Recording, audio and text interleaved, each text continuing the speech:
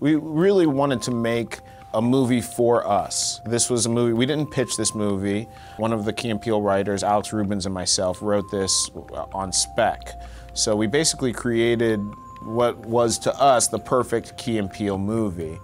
And we wrote the whole thing, the first draft without a kitten in it, and then realized we needed something to bring us in and bring the heart to the movie. So we came up with this idea of this kitten that wears a do-rag, and we put it on the poster, and everybody that doesn't know Key and Peele would hopefully have to go see the Kitten Do-Rag movie.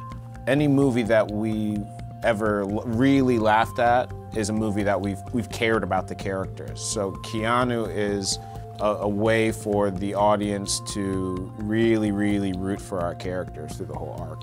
Good morning or afternoon, wherever you are. I am Keegan-Michael Key. I'm Jordan Peele. We are Key and Peele. And now, this time, for Reddit to ask us anything. Ask me anything. Ask me anything.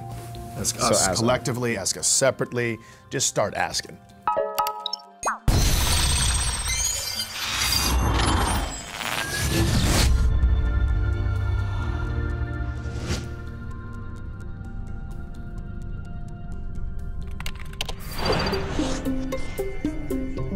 Favorite dinosaur?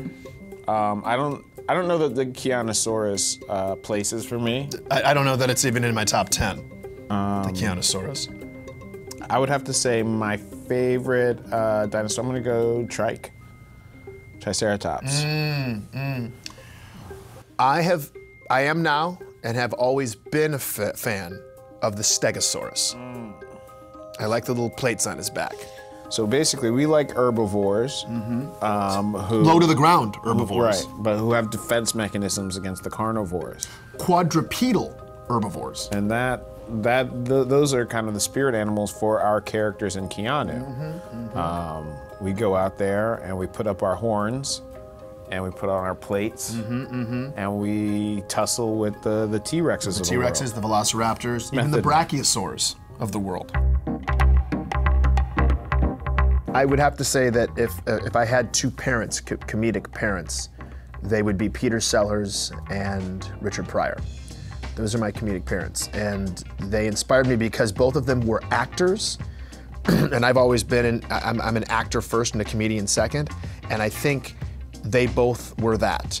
Richard Pryor may not have known he was an actor first and a comedian second, but he was just a rare talent, and the same for Peter Sellers. So they are my spirit animals in regard to my vocation. I would go with Martin Lawrence and Steve Martin. Steve Martin Lawrence. Nice mashup. You see what I've done? That's a delicious mashup. Always think in juxtaposition or juxtapositions.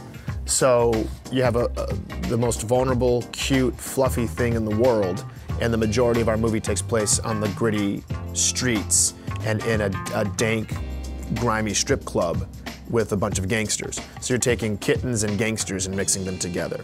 Or you're taking nerdy guys who have to pretend they're assassins and mixing, and guys who've never handled a gun pretending to be two of the greatest assassins in the world. So you just take opposites and you smash them together, and you use juxtapositions to make people giggle, to make people say, oh my God, that's ridiculous, how's that happening?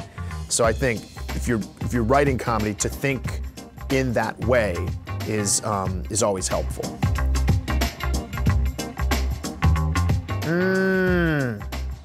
More than happy to answer this question. Hit him, Jords. Keanu is a real kitten, and I think the question we answered earlier, there's about 7 young cat actors that we used for Keanu, but all real, all practical, nothing CG. Couldn't afford it. Would have been more than happy to do it. Couldn't afford it. Loved to do it. Okay, well, first of all, it's a short I sound, and the diacritic mark in the International Phonetic Alphabet is extremely exact about this. The word is and should be pronounced vah-nil-lah. not vanilla. Now, the thing is, I understand what you mean when you say vanilla, but I'm gonna leave it at that. Same thing, like, I know what milk is. I just also know that that's the wrong way to pronounce the word. This is, you know that this sticks in my craw. People can't be saying milk. You can't be saying milk. You can't be saying vanilla. There's no E in the word vanilla. Y'all can't be talking about I have a good idea. There's no R in that word. There's no R in that word. It's idea. And also, here's another one. I'm just because these are my pet peeves. I know it makes me sound like a snob. It's almond. Almond. And when you're the opposite of how I feel right now, you're calm. You ain't calm. You're calm. And these nuts are not called almonds. Yeah, almond. We don't call it salmon. Don't nobody call it salmon. All right. Rusty does. It's true, he does. I stand corrected. I mean, to my defense, it is spelled S-A-L-M-A-N. That's salmon. Salmon. But you talking about fish going upstream and jumping into bears' mouths? S-A-L-M-O-N? Salmon. Come on, y'all. I'm sorry. I'm calmed down. You all right? I know. I get a little heated. I get a little heated about the pronunciation stuff. You're calm. I mean, it's like that would be as if I had just said pronunciation. Pronunciation. Yeah. But don't say that because that's not correct. Yeah, but that's not correct. That's not correct. God damn it. We're going to be together for a long time, but we have already made concerted efforts to kind of go out and do things in our own voice, and I'm not too terribly concerned. I think people will understand, because the things that we're doing that are different than Key Peele are so varied and so different that you've got to understand that we're two separate entities. I think either one of us could have had a show on Comedy Central, and when we realized that the other one was, also down to do a sketch show, we realized it was a force multiplier. And so, no, not afraid of that.